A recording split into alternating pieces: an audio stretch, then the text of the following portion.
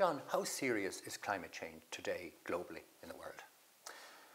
I think I would describe climate change as the number one global crisis, and it's an overarching crisis.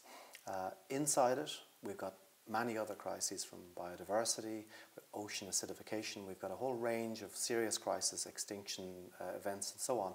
But the single largest driver of global crisis today is climate change.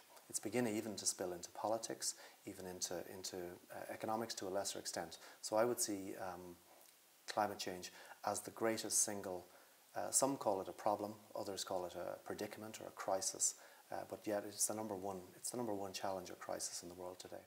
So John, when you look 10, 20 years down the road, how serious is climate change going to be if we don't mitigate our greenhouse gas emissions? I mean, essentially climate change is a growing problem. It's a problem that is quickly getting beyond our grasp. At the moment, we still have some options in terms of curtailing emissions and reducing future damages, but our options on this are running out rapidly. So to take your question, looking 10, 20, say 30 years down the line, we may already have been committed to temperature increases globally that will push the planet effectively into what's called a new climatic era. This is something that we absolutely must prevent happening. It's the most serious national and international crisis probably that the world has ever seen. And the lack of awareness of this, really, it's quite startling.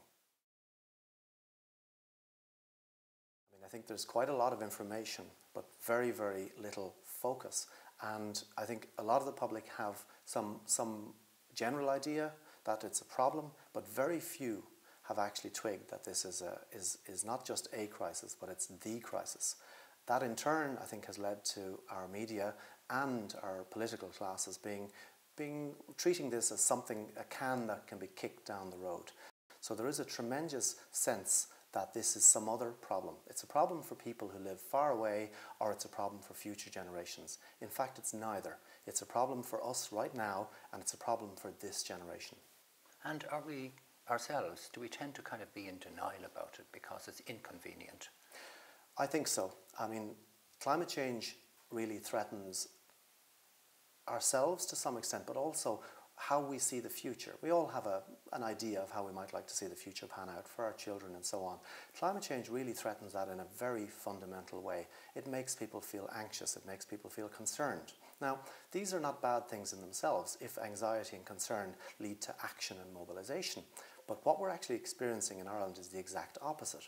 Anxiety and concern are actually manifesting themselves as denial. And we're seeing this all over the place, where presented with a lot of facts, a lot of information, what we're getting is the precise opposite of action. We're getting inaction, we're getting cynicism, and we're getting denial. And these are very dangerous traits when we're faced with a crisis like this, which isn't going away. And who's spreading this misinformation? I think the misinformation, certainly we're getting a lot of it through the media. There's no question about that. There are a small rump of deniers operating here in Ireland. Now, we're really talking about a very small, very fringe group. But I think within the media, there are a lot of what I would call curmudgeons, people who believe, who essentially are approaching scientific facts with their own ideological or political bias, and then representing and misrepresenting those facts to suggest, for example, that climate change is some kind of green hoax, some kind of socialist agenda. This is simply rubbish. And if you look at the fossil fuel industry today, how powerful are they, and what sort of assets do they control? Well, the fossil fuel industry worldwide controls assets that are running into trillions of dollars. It's one of the world's largest, most powerful and best organised industries, both in the private sector and also state energy companies. And they have a strong vested interest in the status quo. They have an enormous investment in fossil energy resources that are in the ground. They plan to take those out of the ground and they plan to burn them. And they will resist anyone who suggests that that's a dangerous thing to do.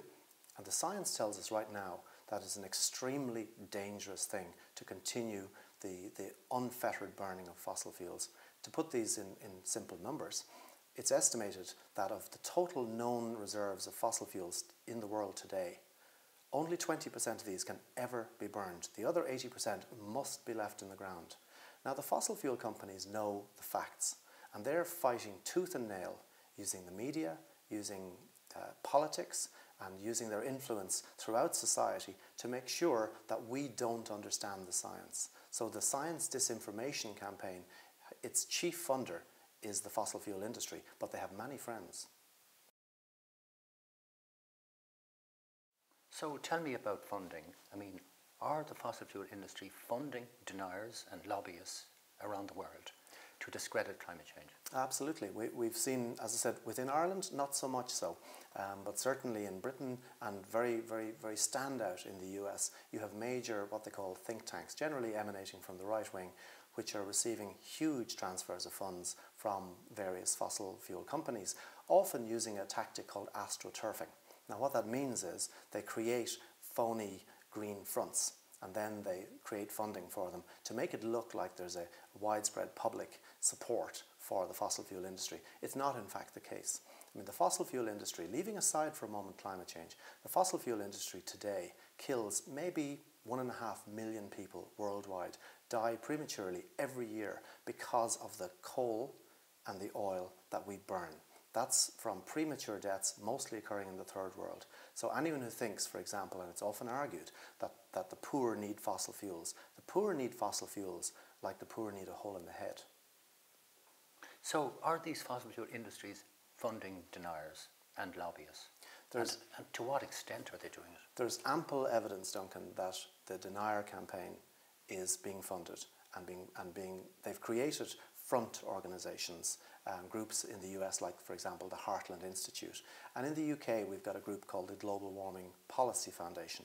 It sounds very grandiose. It is not interested in policy, it's interested in disinformation.